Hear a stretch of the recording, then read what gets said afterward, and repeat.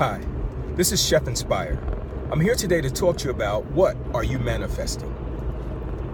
Now, manifestation takes place in 3 steps. Step number 1, creating seed. How do you create seed? Seed is created by the thoughts that you think on a regular basis. Point number 2 is planting seed. Now, how you plant seed? You plant seed by moving on the thoughts that you think on a regular basis. So when you think that thought, then you take that thought and put it into action. Then you are planting the seed. Step number 3 is harvesting that seed or manifesting the thing that you desire.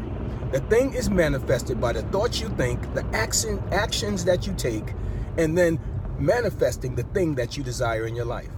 This is Chef Inspire. You are a manifester. Manifest good things. You get it? You got it? Good. Have a blessed day.